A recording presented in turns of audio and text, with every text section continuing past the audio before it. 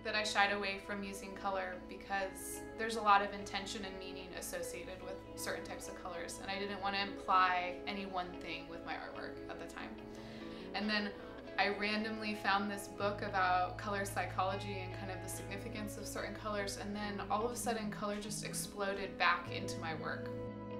Interface recently hosted one of those collaborative learning classes up at the Atlanta campus, and we got to work with a bunch of animation students in collaboration with our company, and I got to be the liaison back and forth with that, and that was just, I mean, that was a big deal. That was so cool.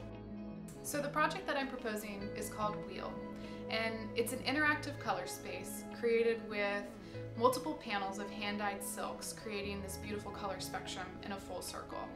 Essentially, it's a life-size color wheel that you can engage with either on the outside, or you can kind of part the panels and enter inside that space. My ultimate intention with creating this kind of separation and architecture within another space is to be able to create an environment in which people can engage with the piece on kind of a group level. I'm envisioning it in my mind of inviting and collaborating with some of the local yoga studios in the community and offering group meditation and relaxation classes, yoga classes inside of this color space. One of the really cool things about this piece is that each of the panels is going to be hand-dyed a different color. So there's going to be this subtle color gradation as you kind of move around this circle.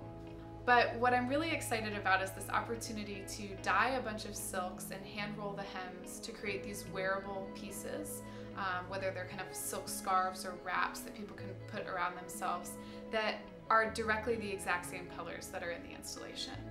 So at the end of the day, if you really associated with, you know, that beautiful persimmon orange that's in the palette, you can purchase that silk and take it home with you, and it will be a way that the project and the piece lives on. Part of what Wheel requires is this huge hoop. It's going to be about 30 feet in diameter, 75 to 95 feet in circumference. So I'm looking towards the industrial design department to work with me on creating something that's lightweight, maybe PVC or aluminum, to create a large-scale hoop from which I can hang these individual panels. Both of my parents are mathematicians, and in some way or another I always seem to bring math or strategy into my project planning. One of the ways in which I've sort of applied this is through color mixing, and I have really honed in on this skill. Whether I'm working with acrylics or watercolors or dye, I'm constantly mixing all of my colors by hand. I have a very specific and precise eye for when I've hit the color that I want to hit.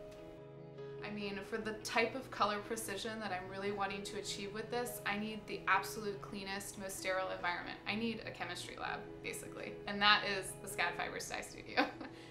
And this is something that I've really been focusing on as I'm getting ready to start thinking about applying for MFA programs. I want to have this opportunity to really just separate from everything and get a bunch of clarity on my creative process, produce a really substantial piece of work that I can contribute to that application process, and then go forth and get my MFA.